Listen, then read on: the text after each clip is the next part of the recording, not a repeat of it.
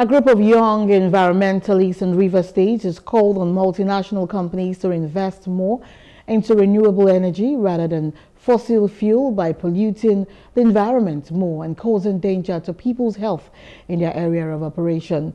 The group, under the aegis of Guest for Growth and Development Foundation in River State, had a peaceful march on the streets of Port Harcourt to demand for clean air and saying no to fossil fuels in the Niger Delta region.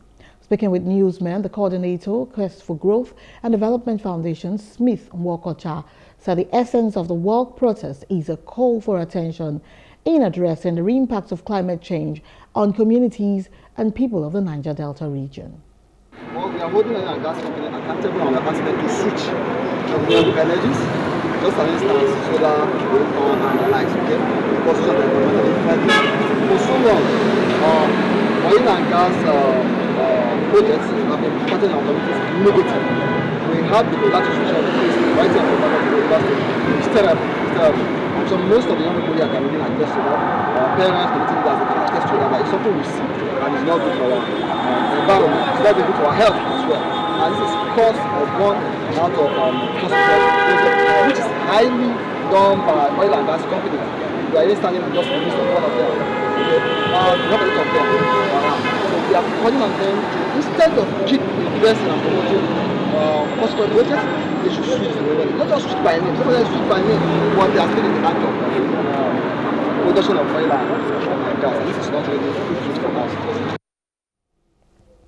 Mwokocha called on policymakers and government at all levels in Nigeria to roll out policies and create an enabling environment for the flourishing of investments in renewable energy to address its huge energy deficits.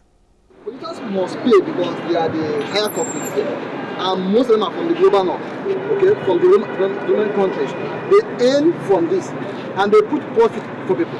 And we are asking them that we contribute less to climate change, and we are saying put people first before what? Profit, not the other way around. The profit is fine, and if you want to make profit, why not something that's environmentally friendly that will be healthy for us and even for you?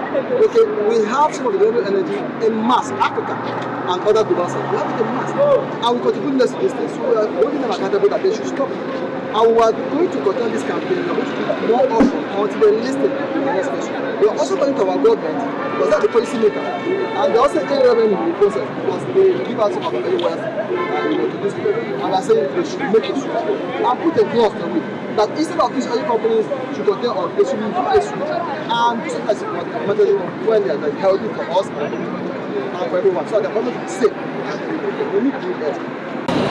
This against no polluting, no future, climate, bad climate, energy.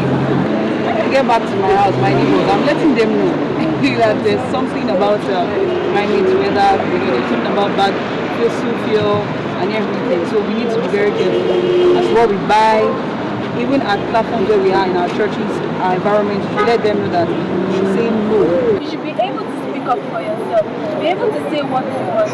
Because you yourself, you're supposed to believe in yourself so that you can breathe through air, so that the conditions around can stop. Because me myself, I believe in all of you to make a bigger, better, brighter and safer country.